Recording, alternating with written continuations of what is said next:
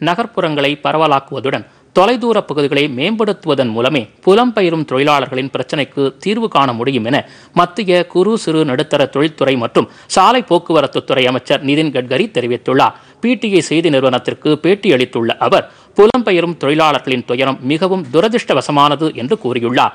கிராமப்புறங்கள், பின்தங்கிய மற்றும் வளர்ச்சி குறைவான தொலைதூர பகுதிகளில் வளர்ச்சி திட்டங்களை செயல்படுத்துவதன் மூலம் வேலைவாய்ப்புகளை உருவாக்க இதுவே சரியான தருணம் என்றும் அவர் குறிப்பிட்டுள்ளார்.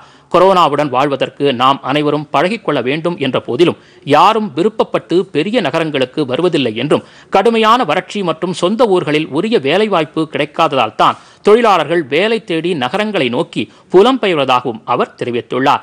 வேதனையும் அச்சமும் இந்த தொழிலாளர்களை சொந்த ஊர் திரும்ப வேண்டிய நிலைக்கு தள்ளியிருப்பதாகவும் இவர்களுக்கு தேவையான உணவு உள்ளிட்ட வசதிகள் சுங்கச்சாவடிகளில் செய்து தரப்பட வேண்டும் என்றும் அவர் குறிப்பிட்டுள்ளார். எனவே சமூக, பொருளாதார, கல்வி ரீதியாக பின்தங்கிய பகுதிகளை மேம்படுத்துவது அவசியம் என்றும் நிதின் கட்கரி வலியுறுத்தியுள்ளார்.